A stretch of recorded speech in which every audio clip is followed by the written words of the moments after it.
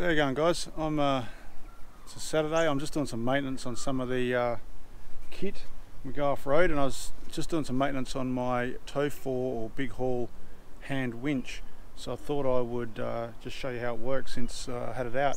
So this Prado that I have doesn't have a winch bar on it, so I haven't put a winch in it. I will one day, but it's just a matter of getting around to it. So I normally just chuck this hand winch in. So I'll show you in the box, and I'll do a quick pull out here on the tree and show you how it works. So this is the box it's in. It's not that big a box, 300 by 300 by about 600 and something wide. Sits in there, and I just throw this up on the roof rack. It weighs about 30 kilos, so it's pretty heavy. So there it is in there. The winch is on the top and the cable is underneath, and I'll pull this out if I quickly get it out. So the cable's just under there, and that's just a bit of rubber, and it's a steel cable, and it's quite long and thick, so it's pretty strong. And yeah, you just feed that through the winch and pull it. There's some advantages and disadvantages which I'll go through of these sorts of winches. So let's get it outside and hooked up to the car. So the cable just sits in here, and you pretty well just pull it out. It doesn't kink that much.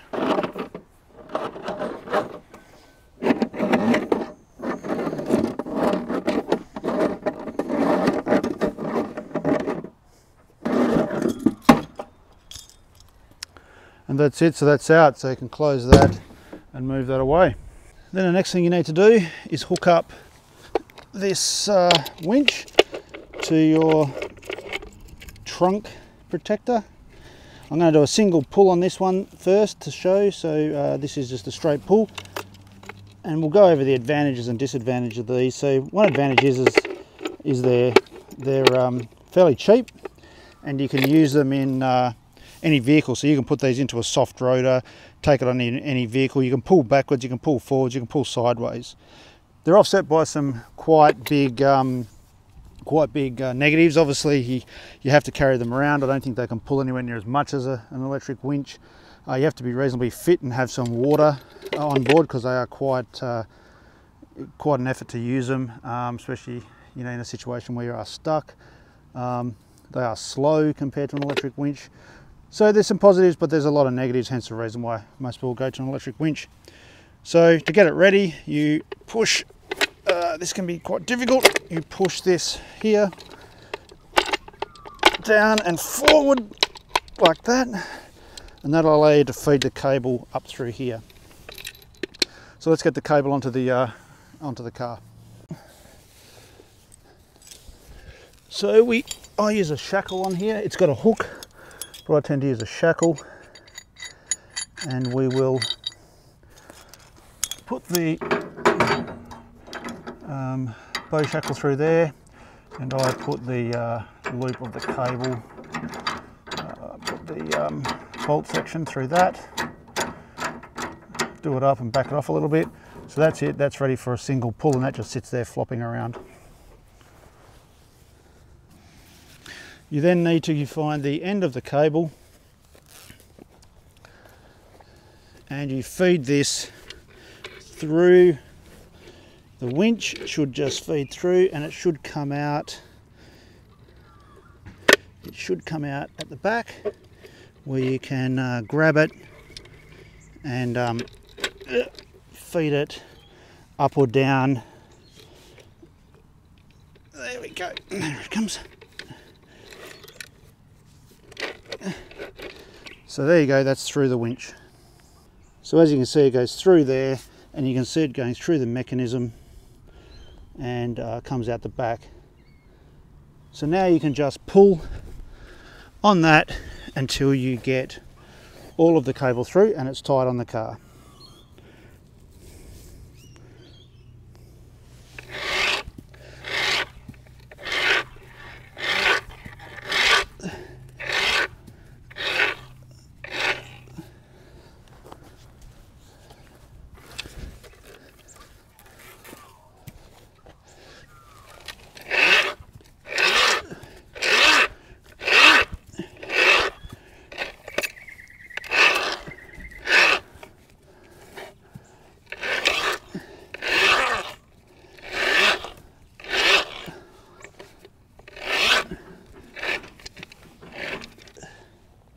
So as you can see now, we have the cable that's just loose out the back, and that is a straight pull onto the vehicle, onto the rated recovery point.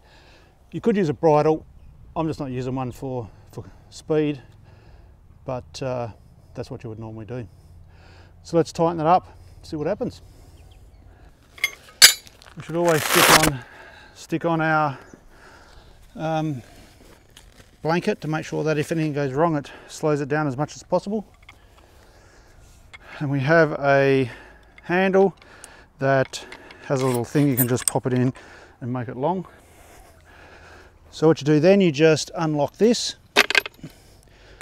This here, I believe, is the one that tightens, and away you go. And as that tightens up, you start to see the car move. So this is a straight pull. It's a 2.5 ton winch. So there we go. So that is pretty tight. I'm not going to put all the force in, but you can get some force into that. It's moving the car forward. To undo it, you remove the handle from that lever and you stick it onto this lever. And that's actually a shear pin in there, so you can't overdo how much force. So I'll take the handle onto here and put it onto this handle and reverse it.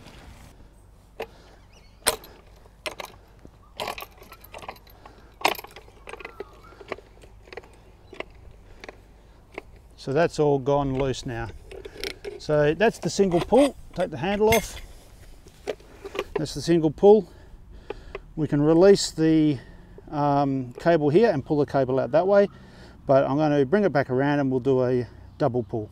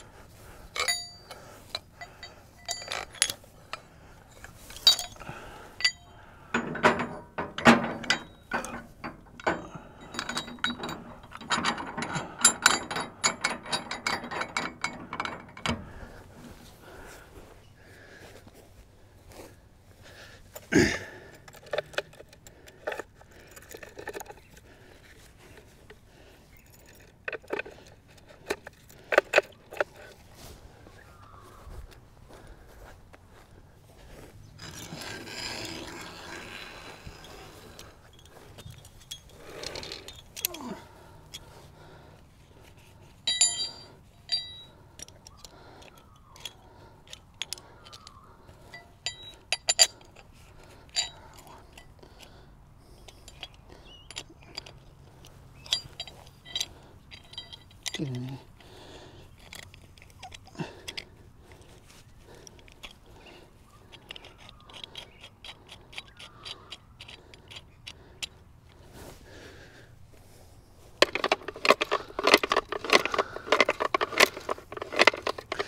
So this is a double pull.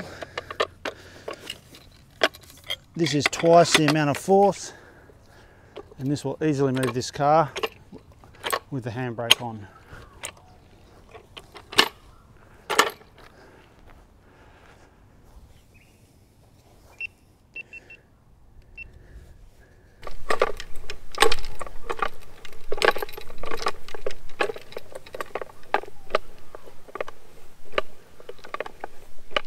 So there you go, there's a test or a demo of the, I think they're called a Tirfor, or mine's a big haul, but I think the type is a Tirfor winch. They're probably the best of the hand winches, the strongest of the hand winches.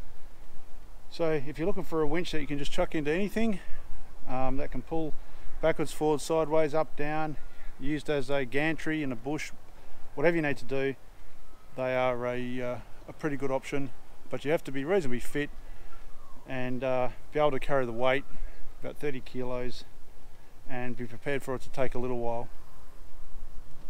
Just on one note too, when you're solo they're a little harder to use because obviously you can't be in the vehicle and use them like you can an electric winch, so you definitely have to make sure that when you're winching and you're outside the vehicle that you're winching sort of uphill so it can't get away. You've got contingencies in place for the fact that you're not in the vehicle.